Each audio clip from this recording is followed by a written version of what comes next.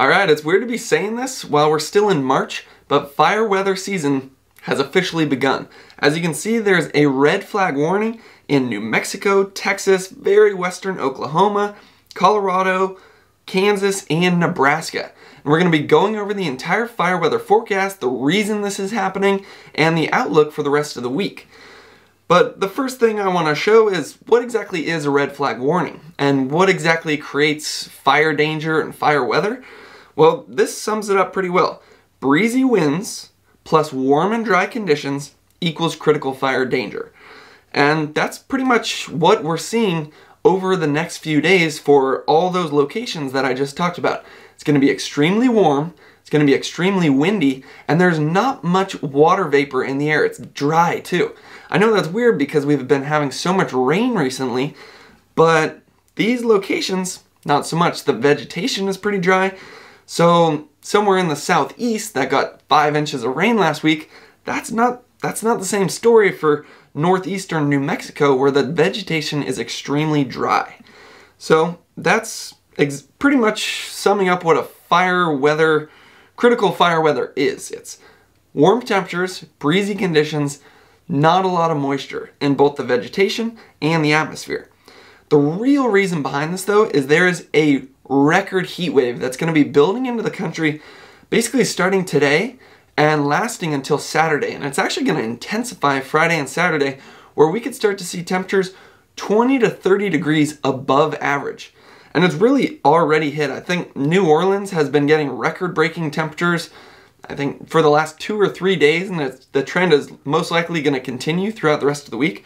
And as you can see, it's true for basically the entire eastern half of the country.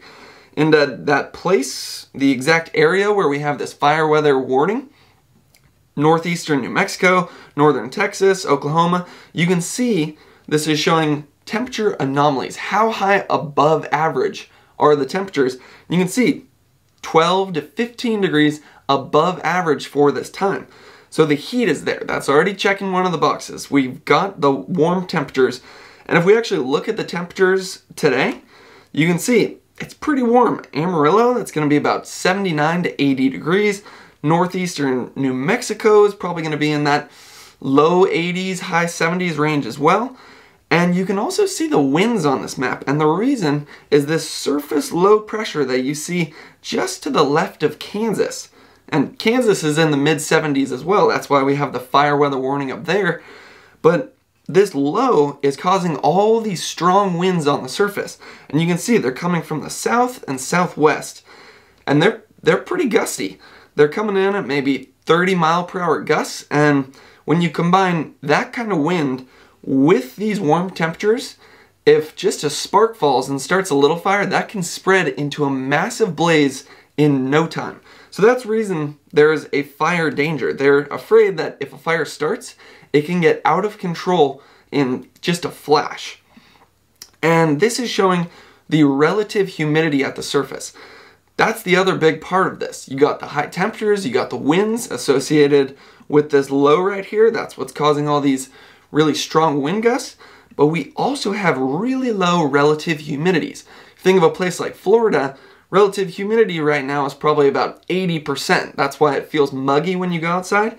Well, the exact opposite is true exactly where we have this fire weather warning in northeastern New Mexico, Texas, even Colorado, which I would think at this time would be snowy. We're in March, it's basically still winter. But no, there's a fire weather warning in Colorado. And it's, one, warm temperatures, winds, and this relative humidity. As I click through the day Wednesday, you can see, if you don't know the color schemes, these greens and blues, that indicates where it's extremely moist. So in the mid-Atlantic, where there's some severe weather going on right now, that's extremely moist. The relative humidity is into the 90% because there's a storm right there. These browns indicate relative humidities that are around 10 to 15%.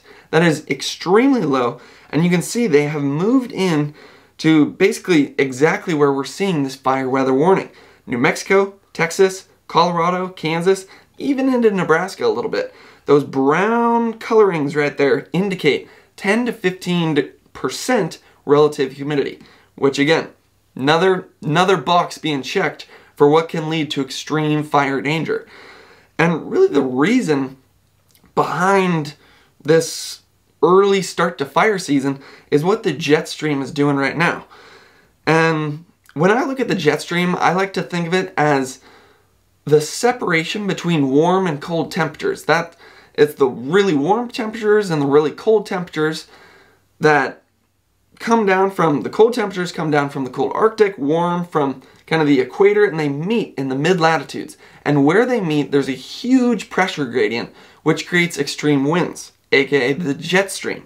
And what the jet stream is doing this week, it's going from basically flat west to east to a giant ridge. That's what's causing this record heat wave. And you can see this jet stream really goes from Southern California all the way up into the Midwest and then down into Florida. That is a massive ridge, and it actually gets bigger as we move into Friday and Saturday. So, like I said, it's the separation of warm and cold temperatures. So, south of the jet stream, that's where you get the warm temperatures. That's why we're getting this record heat wave that actually started yesterday, and it's going to be lasting into Saturday. It's because of this massive ridge that is building over basically the entire eastern half of the country. You can see this a little bit better on the 500 millibar map. Right here, it pretty much looks like it's flat across the country. These blue colorings represent where the below freezing temperatures can be.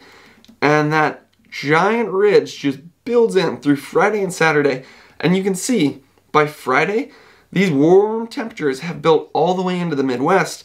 And really what that's allowing is these warm temperatures that you'd normally see on the tropics move into the south and southeast.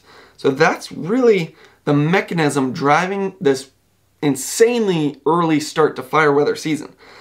And as I showed, it actually gets worse Friday and Saturday. That ridge just continues to build in, goes from basically flat all the way up into the Midwest. So by Friday, this is showing the temperature anomalies where in that first map we had maybe 10 to 15 degrees above average in our fire weather area. On Friday, it's going to be about 20, 25, maybe 30 degrees above average. That is not what you want to see. And as it turns out, that low is going to be sticking around on Friday too. This low is over Utah and Colorado, and it could bring a little snow to Utah, but what it's going to be bringing to this fire weather area is those extreme winds. This is Friday, and remember this low was causing the extreme winds today. Well, this low is still there, and the temperatures are actually going to be warmer. So we could actually see this fire weather warning get worse throughout the week as you see these strong winds are still building in, and now Oklahoma City, you're into the mid-80s. Lubbock, 82. Amarillo, 72. So there's no rain for this area in the coming days. The vegetation's still going to be dry. The relative humidity is still going to be low. The winds are still going to be there. And it's getting hotter. So this is going to be something that's going to be very interesting to follow throughout the coming week. I want to go back to just the warning map so you can see exactly where this fire weather warning is. Again, northeastern New Mexico, very northern Texas and western Oklahoma, building into Colorado, Kansas, and Nebraska. And this is something I'd never actually found before, but it is a pretty awesome feature that is on the National Weather Service website. This is the map I showed you. Critical fire weather conditions gives you the recipe for fire danger. But you can actually click in, see today, we got 83 degrees, really into the mid-80s, and possibly getting into the high 80s in some places. And like I said, the winds are also there. 30-mile-per-hour winds. That is extremely strong. And what that does, if a fire starts, and, you know, normally a fire would just maybe go out a little bit and then die down. Well, the winds can actually pick up sparks, throw them, or just move them downstream of the wind, and then start another fire. And then the winds can move that fire, and it just continues to spot, and that's how fires can really get out of control fast. And you see the winds are there, 30-mile-per-hour winds. That's pretty strong right there.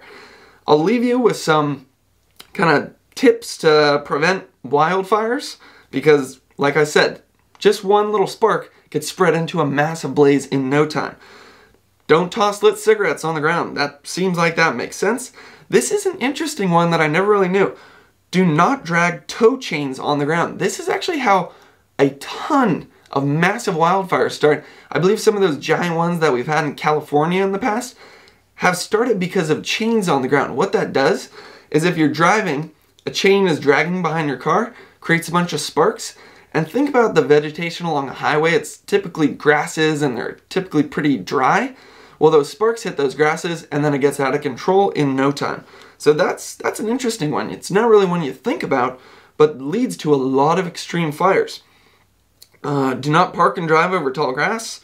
That seems pretty self-explanatory. Do not leave a campfire unattended. And, you know, maybe just don't even start a campfire at all. You can wait a week. There's probably going to be some less extreme fire weather danger on the way. So maybe just hold off on the campfires for a day or two. And I'll leave you with the last one. The best way to stay prepared, check the weather forecast. So if you want to stay prepared, you can subscribe to my channel. I'm going to be doing fire weather forecasts like this throughout fire season. This is just the first one I'm doing because today is day 1. So if you want to stay updated with fire danger, you can subscribe to Holt Hanley Weather.